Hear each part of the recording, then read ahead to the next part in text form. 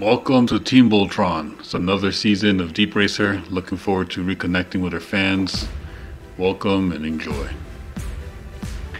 Okay, the results are in for my experiment, trying out that optimized action space. It's a very aggressive action space that I calculated using Daniel Gonzalez's code from the Advanced Deep Racer article. So let's take a look at the video and see what happened.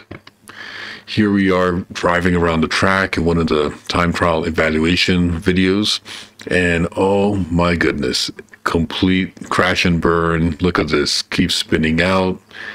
I was too aggressive in the speed. I set the max speed to 6. As you can imagine, that's not a good idea. So here we are.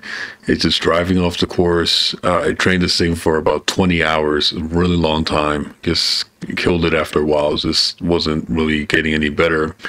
And it kept spinning out. And I got a little too greedy.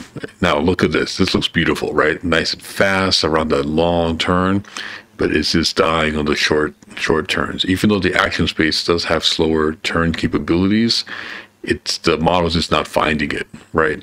I tried a couple of things. I tried to train just in a specific area, and I'll show you that in a little bit, but kind of like building up, and it just didn't work. It just did not work. So crash and burn on this one.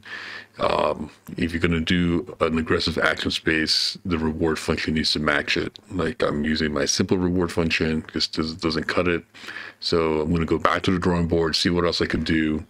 I'm going to probably be less aggressive on the action space. It was just, I got too greedy. So lesson learned, can't be too greedy. It's just, you're just going to waste your time. So anyway, there you have it. Let me know what you think. Leave some comments, like and subscribe, and I'll see you next time. There you have it, folks. Team Voltron. Stay tuned for more. Make sure to subscribe and click that like button if you want to see more of this content.